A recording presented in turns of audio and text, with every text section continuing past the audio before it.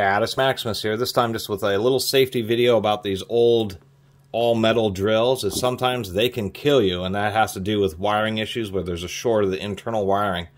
One of the things that should really cause you to test, you should probably test all metal tools, but this one had a plug that was replaced with a 2-prong, not even polarized, and that's a particularly big issue. And that's really what should set you off. One of the wires in this is an old 1940s original Milwaukee hole shooter, very old one with sleeve bearings. They actually moved the ball bearings in like the late 40s or early 50s on this. But the big issue is if there's some kind of short internally on the wiring, if you have a grounded plug, then that's going to have the body grounded. So if there's some type of short, the worst that will happen is you might get a spark out of the wall outlet and it'll blow a fuse or flip a circuit breaker. But in this case, with the 2-prong, you can end up in a bad situation. If we take a look at one side of this prong, we can see no problem. But we test the other side here, something shorted out into the body. And the reason that's a particularly dangerous issue is the way, in specific, North American wiring works. North American wiring, when you have an outlet, you have a wide side. Ignore this little extra bit. This is a 20 amp receptacle. But you have a wide side, which is known as the neutral.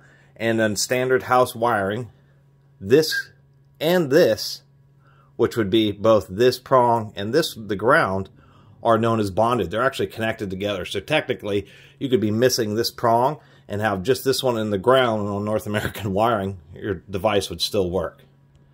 This is the hot one. This is actually the wire that's totally isolated from going from your electrical box all the way to the outlet. It isn't touching anything else. This is really, it's called hot because it's what's really delivering the energy, even though it is an AC system.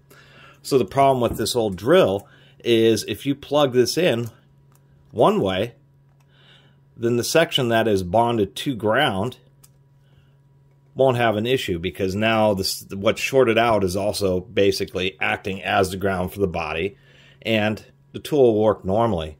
The issue is, and particularly with an old 2-prong plug that is not polarized, even though the issue can happen whether or not the plug is polarized, if the hot side is shorted out to the body, is if you plug it in the other way, what ends up happening is the hot wire connection now is made the whole tool body live.